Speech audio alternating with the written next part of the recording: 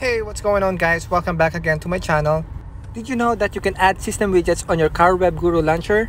In this short video, I'm going to show you how to change this widget right here into a system widget. Okay, when you open the tools menu, just look for the system widgets. Okay, so just tap on it. Now tap the widget that we want to change. Now a list of widgets will pop up on your screen. Then choose whatever widget you want to add. So let's say we want to add Spotify. So right there, the Spotify widget has been added to your home screen. Now if you want a little bit bigger, just tap this icon right here. Then long tap this widget to enter edit mode. Now let's adjust the size by tapping the plus button right here.